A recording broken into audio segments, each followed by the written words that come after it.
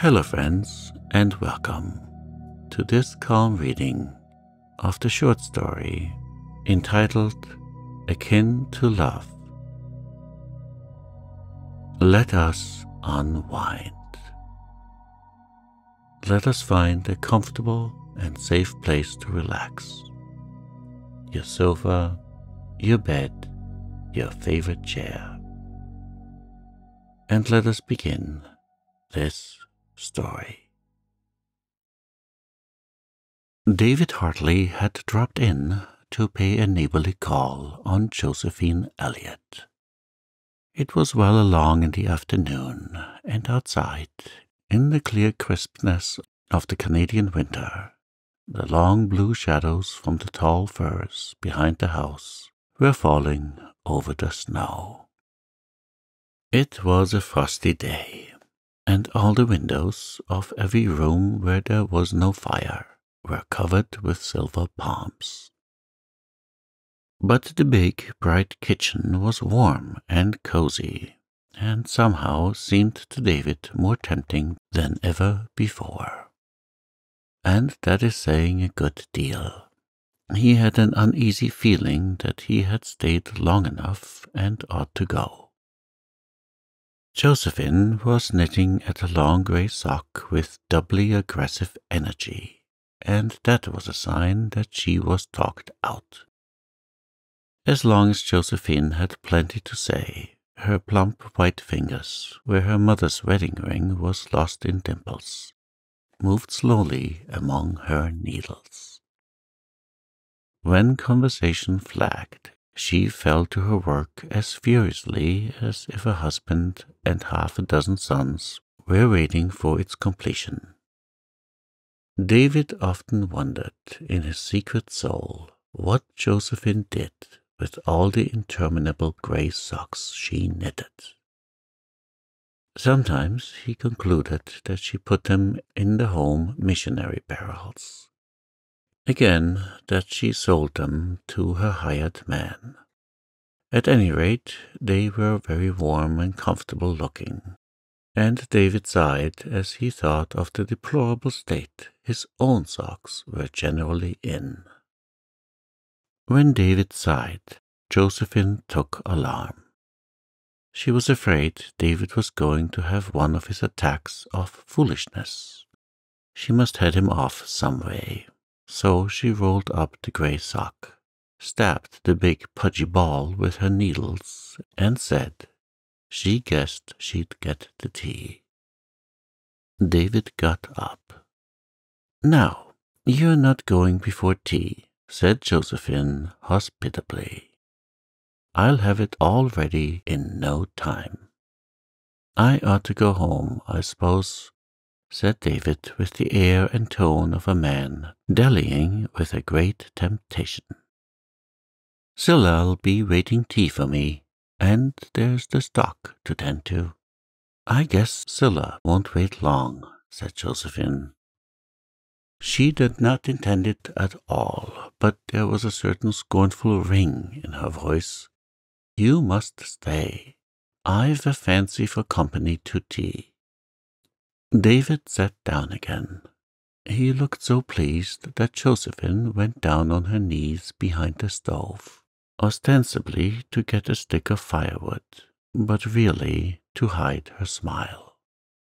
"I suppose he's tickled to death to think of getting a good square meal, after the starvation rations Cilla puts him on," she thought. But Josephine misjudged David just as much as he misjudged her. She had really asked him to stay to tea out of pity, but David thought it was because she was lonesome, and he held that as an encouraging sign. And he was not thinking about getting a good meal either, although his dinner had been such a one as only Cilla Hartley could get up. As he leaned back in his cushioned chair and watched Josephine bustling about the kitchen, he was glorying in the fact that he could spend another hour with her, and stood opposite to her at the table while she poured his tea for him and passed him the biscuits, just as if, just as if. Here Josephine looked straight at him with such intent and stern brown eyes that David felt she must have read his thoughts, and he colored guiltily. But Josephine did not even notice that he was blushing. She had only paused to wonder whether she would bring out cherry or strawberry preserve, and having decided on the cherry, took her piercing gaze from David without having seen him at all. But he allowed his thoughts no more vagaries. Josephine set the table with her mother's wedding china. She used it because it was the anniversary of her mother's wedding day, but David thought it was out of compliment to him. And as he knew quite well that Josephine prized that china beyond all her other earthly possessions, he stroked his smooth-shaven, dimpled chin with the air of a man to whom is offered a very subtly sweet homage. Josephine whisked in and out of the pantry, and up and down cellar, and with every whisk a new dainty was added to the table.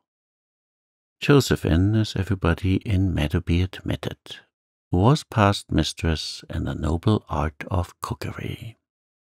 Once upon a time, rash matrons and ambitious young wives had aspired to rival her, but they had long ago realized the vanity of such efforts, and dropped comfortably back to second place.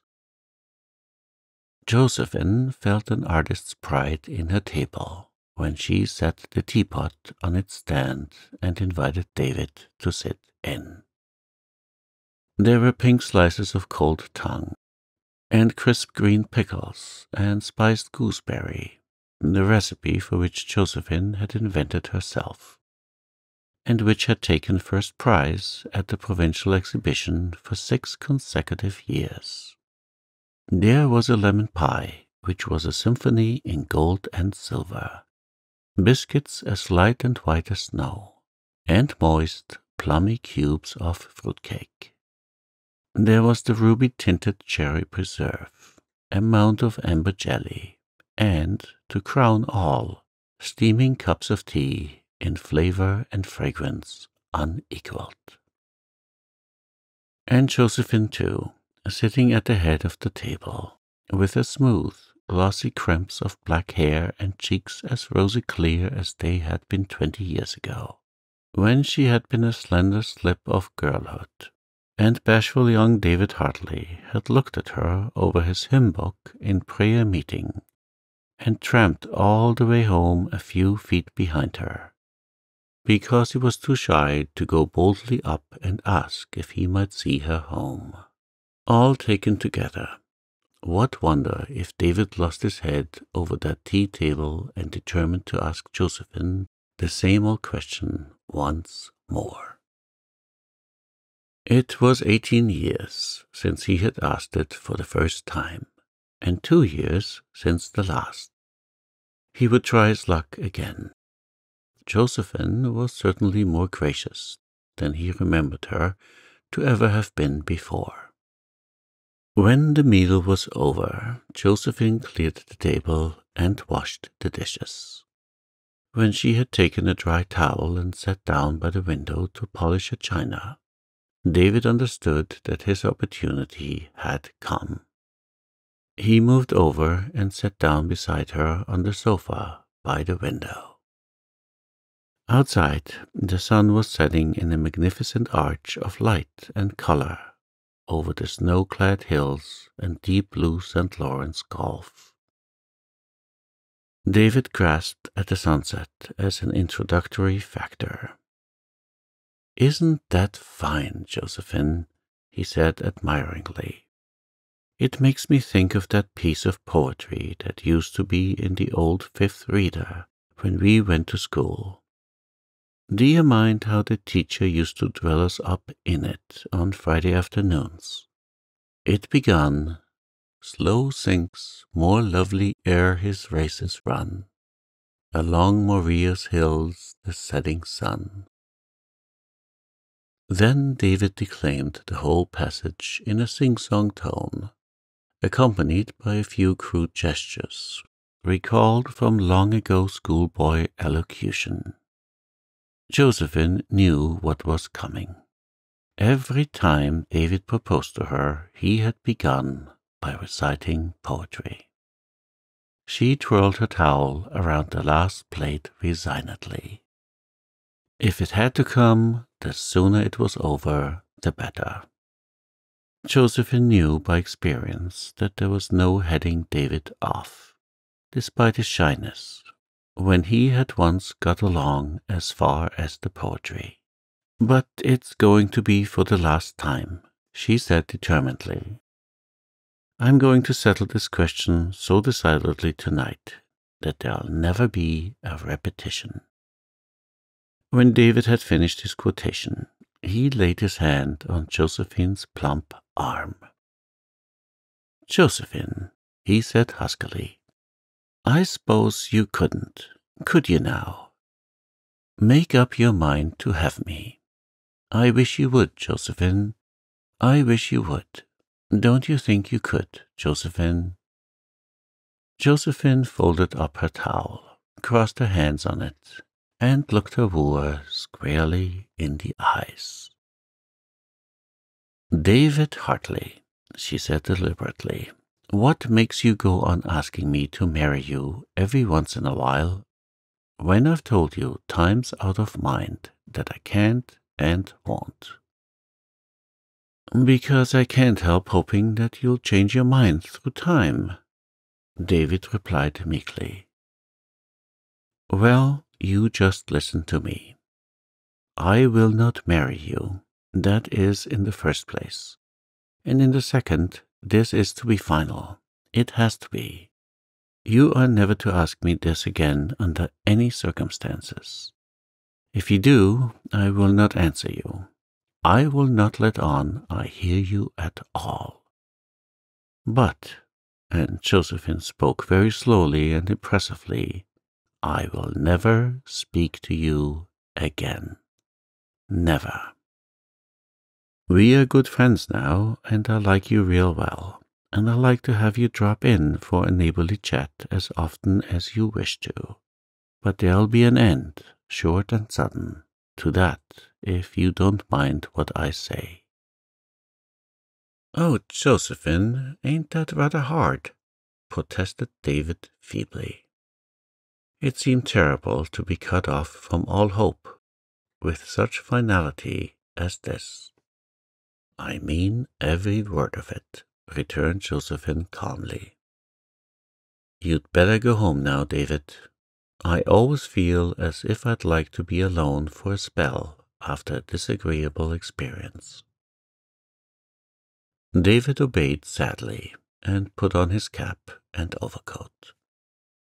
Josephine kindly warned him not to slip and break his legs on the porch, because the floor was as icy as anything. And she even lighted a candle and held it up at the kitchen door to guide him safely out.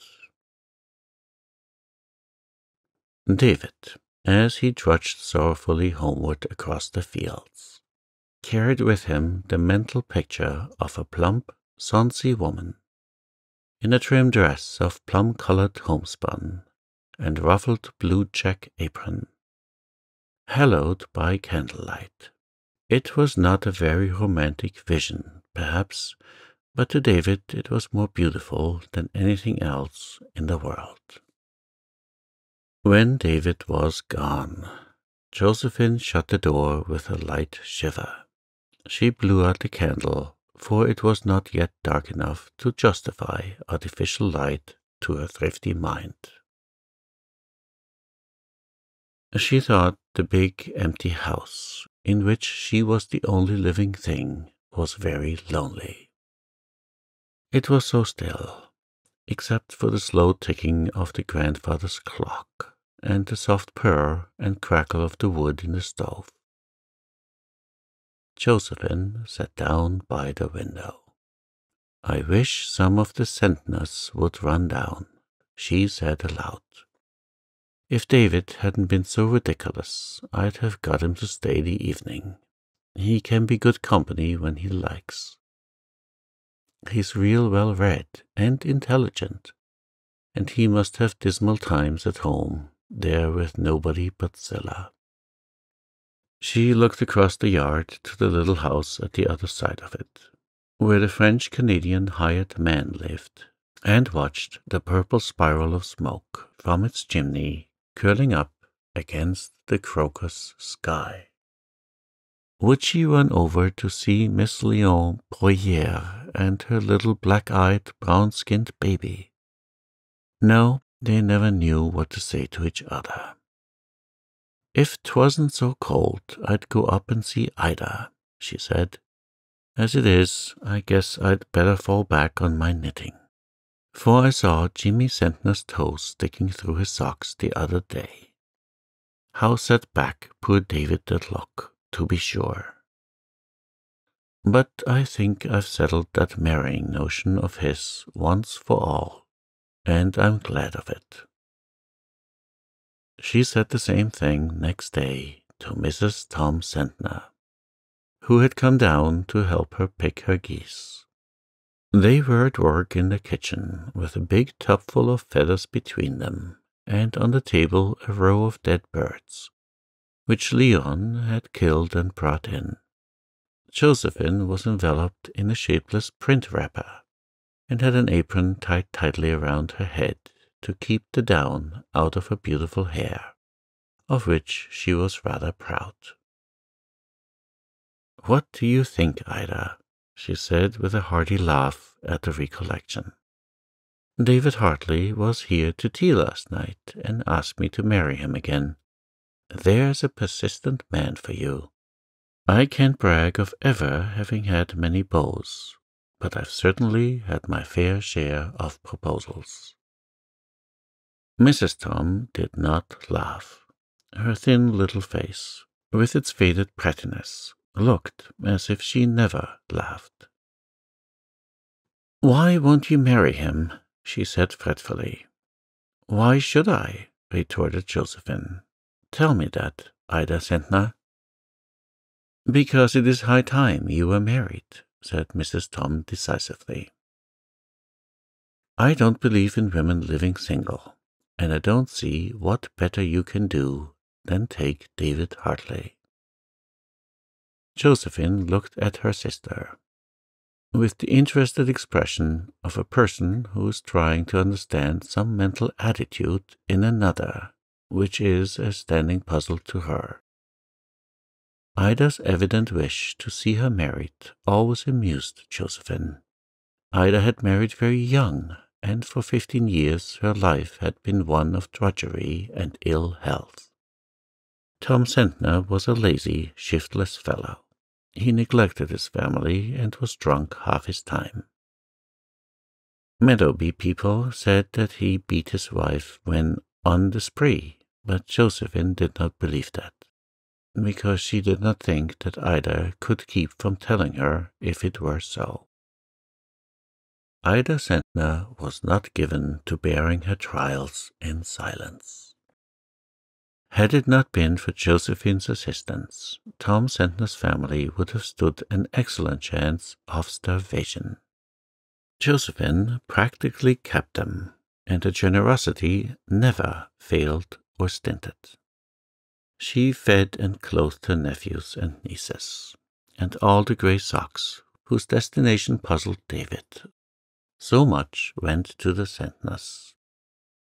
As for Josephine herself, she had a good farm, a comfortable house, a plump bank account, and was an independent, unworried woman. And yet, in the face of all this, Mrs. Tom Sentner could bewail the fact that Josephine had no husband to look out for her.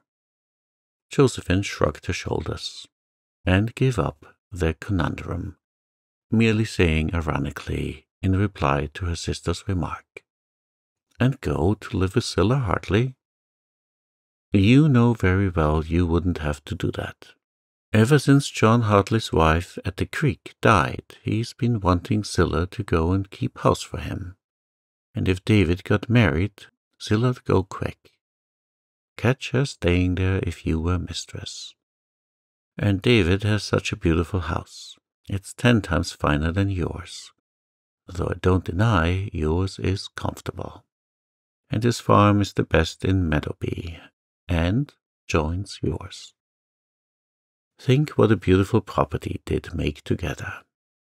You're all right now, Josephine, but what will you do when you get old and have nobody to take care of you? I declare the thought worries me at night till I can't sleep. I should have thought you had enough worries of your own to keep you awake at nights, without taking over any of mine, said Josephine dryly. As for old age, it's a good way off for me yet. When your Jack gets old enough to have some sense, he can come here and live with me. But I'm not going to marry David Hartley. You can depend on that, Ida, my dear. I wish you could have heard him rhyming off that poetry last night. It doesn't seem to matter much what piece he recites. First thing that comes into his head, I reckon. I remember one time he went clean through that hymn beginning, "Hark from the tombs of doleful sound." And 2 years ago it was "To Mary in Heaven," as lackadaisical as you please. I never had such a time to keep from laughing, but I managed it, for I wouldn't hurt his feelings for the world. No, I haven't any intention of marrying anybody. But if I had, it wouldn't be dear old, sentimental, easy-going David. Mrs. Tom thumped a plucked goose down on the bench, with an expression which said that she, for one, wasn't going to waste any more words on an idiot. Easy-going indeed. Did Josephine consider that a drawback? Mrs. Tom sighed. If Josephine, she thought, had put up with Tom Sentner's tempers for 15 years, she would know how to appreciate a good-natured man at his real value. The cold snap which had set in on the day of David's call lasted and deepened for a week. On Saturday evening, when Mrs. Tom came down for a jug of cream, the mercury of the little thermometer thumping against Josephine's porch was below 0. The Gulf was no longer blue, but white with ice. Everything outdoors was crackling and snapping. Inside, Josephine had kept roaring fires all through the house, but the only place really warm was the kitchen. "Wrap your head up well, Ida," she said anxiously when Mrs. Tom rose to go. "You've got a bad cold." "There's a cold going," said Mrs. Tom. "Everyone has it. David Hartley was up at our place today, barking terrible. A real churchyard cough, as I told him. He never takes any care of himself. He said Zilla had a bad cold too. Won't she be cranky while it lasts?" Josephine sat up late that night to keep fires on. She finally went to bed in the little room opposite the big hall stove. And she slept at once, and she dreamed that the thumps of the thermometer flapping in the wind against the wall outside grew louder and more insistent until they woke her up. Someone was pounding on the porch door. Josephine sprang out of bed and hurried on her wrapper and felt shoes. She had no doubt that some of the Sentners were sick. They had a habit of getting sick about that time of night. She hurried out and opened the door, expecting to see hulking Tom Sentner, or perhaps Ida herself, big-eyed and hysterical. But David Hartley stood there, panting for breath. The clear moonlight showed that he had no overcoat on, and he was coughing hard. Josephine, before she spoke a word, clutched him by the arm and pulled him in out of the wind. "For pity's sake, David Hartley, what is the matter?" "Silla's awful sick," he gasped. "I came here because 'twas nearest. Oh, won't you come over, Josephine? I've got to go for the doctor, and I can't leave her alone. She's suffering dreadful. I know you and her ain't on good terms, but you'll come, won't you?" "Of course I will," said Josephine sharply. "I'm not a barbarian, I hope, to refuse to go to help of a sick person, if 'twas my worst enemy. I'll go in and get ready, and you go straight to the hall stove and warm yourself. There's a good fire in it yet. What on earth do you mean, starting out on a bitter night like this without an overcoat or even mittens? And you with a cold like that?" "I never thought of them, I was so frightened," said David apologetically. "I just lit up a fire in the kitchen stove as quick's I could and ran. It rattled me to hear Zillah moaning, so's you could hear her all over the house. You need someone to look after you as bad as Zillah does," said Josephine severely. In a very few minutes she was ready, with a basket packed full of homely remedies. "For like as not, there'll be no putting one's hand on anything there," she muttered. She insisted on wrapping her big plaid shawl around David's head and neck, and made him put on a pair of mittens she had knitted for Jack Sentner.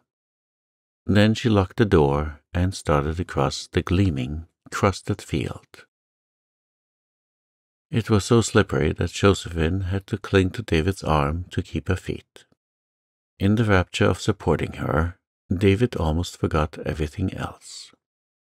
In a few minutes, they had passed under the bare, glistening boughs of the poplars on David's lawn, and for the first time Josephine crossed the threshold of David Hartley's house.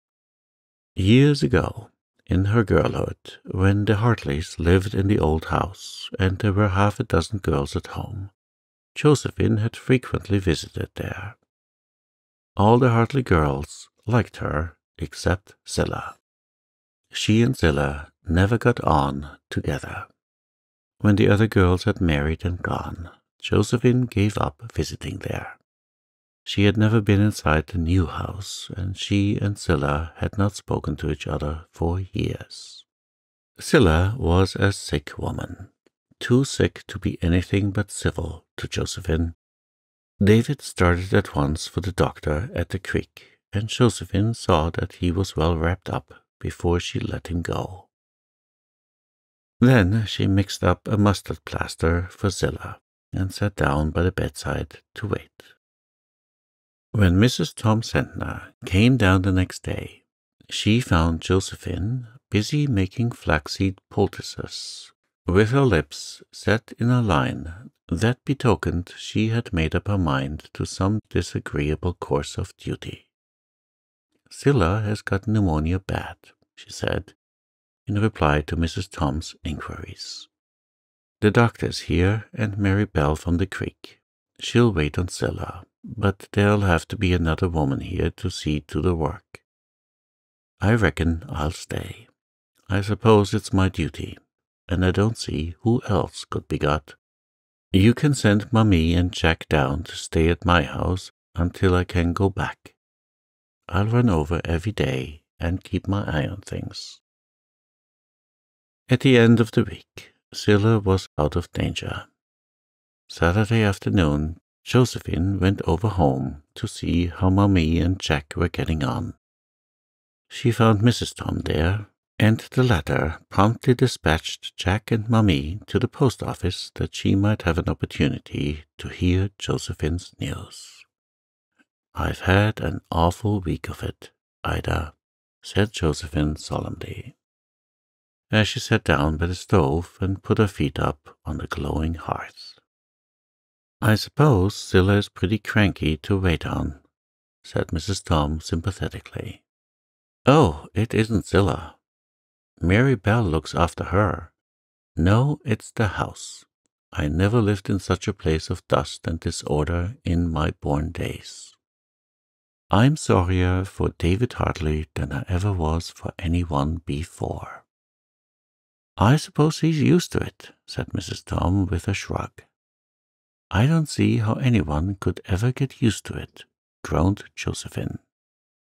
And David used to be so particular when he was a boy. The minute I went there the other night, I took in that kitchen with a lock. I don't believe the paint has even been washed since the house was built. I honestly don't. And I wouldn't like to be called upon to swear when the floor was scrubbed either. The corners were just full of rolls of dust. You could have shoveled it out. I swept it out next day, and I thought I'd be choked. As for the pantry, well, the less said about that, the better. And it's the same all through the house. You could write your name on everything. I couldn't so much as clean up. Zillah was so sick there couldn't be a bit of noise made. I did manage to sweep and dust, and I cleaned out the pantry. And, of course, I saw that the meals were nice and well cooked. You should have seen David's face. He looked as if he couldn't get used to having things clean and tasty. I darned his socks. He hadn't a whole pair to his name. And I've done everything I could to give him a little comfort. Not that I could do much. If Zillah heard me moving around, she'd send Mary Bell out to ask what the matter was. When I wanted to go upstairs, I'd have to take off my shoes and tiptoe up on my stocking feet, so she wouldn't know it. And I'll have to stay there another fortnight yet. Zillah won't be able to sit up till then. I don't really know if I can stand it without falling to and scrubbing the house from garret to cellar in spite of her. Mrs. Tom Sentner did not say much to Josephine. To herself she said complacently, "She's sorry for David. Well, I've always heard that pity was akin to love. We'll see what comes of this."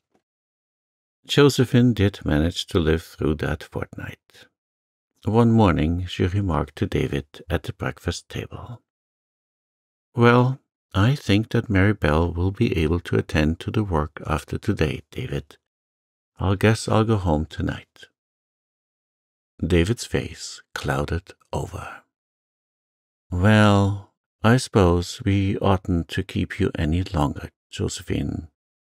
I'm sure it's been awful good of you to stay this long. I don't know what we'd have done without you." "You're welcome," said Josephine shortly. "Don't go for to walk home," said David. "The snow is too deep. I'll drive you over when you want to go." "I'll not go before the evening," said Josephine slowly. David went out to his work gloomily. For 3 weeks he had been living in comfort. His wants were carefully attended to. His meals were well cooked and served. And everything was bright and clean. And more than all, Josephine had been there, with her cheerful smile and companionable ways. Well, it was all ended now. Josephine sat at the breakfast table long after David had gone out. She scowled at the sugar bowl and shook her head savagely at the teapot. "I'll have to do it," she said at last. "I'm so sorry for him that I can't do anything else." She got up and went to the window, looking across the snowy field to her own home, nestled between the grove of firs and the orchard. "It's awful snug and comfortable," she said regretfully, "and I've always felt set on being free and independent. But it's no use. I'd never have a minute's peace of mind again, thinking of David living here in dirt and disorder, and him so particular and tidy by nature. No, it's my duty, plain and clear, to come here and make things pleasant for him. The pointing of Providence, as you might say. The worst of it is, I'll have to tell him so myself. He'll never dare to mention the subject again, after what I said to him that night he proposed last. I wish I hadn't been so dreadful emphatic. Now I've got to say it myself, if it is ever said, but I'll not begin by quoting poetry. That's one thing sure. Josephine threw back her head, crowned with its shining braids of jet-black hair, and laughed heartily. She bustled back to the stove and poked up the fire. "I'll have a bit of corned beef and cabbage for dinner," she said, "and I'll make David that pudding he's so fond of. After all, it's kind of nice to have someone to plan and think for. It always did seem like a waste of energy to fuss over cooking things when there was nobody but myself to eat them." Josephine sang over her work all day, and David went about his with the face of a man who is going to the gallows without benefit of clergy. When he came in to supper at sunset, his expression was so woe-begone that Josephine had to dodge into a pantry to keep from laughing outright. She relieved her feelings by pounding the dresser with the potato masher, and then went primly out and took her place at the table. The meal was not a success from a social point of view. Josephine was nervous, and David glum. Mary Bell gulped down her food with her usual haste, and then went away to carry Zillah hers. Then David said reluctantly, "If you want to go home now, Josephine, I'll hitch up Red Rob and drive you over." Josephine began to plait the tablecloth. She wished again that she had not been so emphatic on the occasion of his last proposal. Without replying to David's suggestion, she said crossly. Josephine always spoke crossly when she was especially in earnest. "I want to tell you what I think about Zillah. She's getting better, but she's had a terrible shaking up. And it's my opinion that she won't be good for much all winter. She won't be able to do any hard work, that's certain. If you want my advice, I tell you fair and square that I think she'd better go off for a visit as soon as she's fit. She thinks so herself. Clementine wants her to go and stay a spell with her in town. 'Twould be just the thing for her." "She can go if she wants to, of course," said David dully. "I can get along by myself for a spell." "There is no need of your getting along by yourself," said Josephine more crossly than ever. I'll come here and keep house for you if you like." David looked at her uncomprehendingly. "Wouldn't people kind of gossip?" he asked hesitatingly. "Not but what—" "I don't see what they'd have to gossip about," broke in Josephine, "if we were married." David sprang to his feet with such haste that he almost upset the table. "Josephine, do you mean that?" he exclaimed.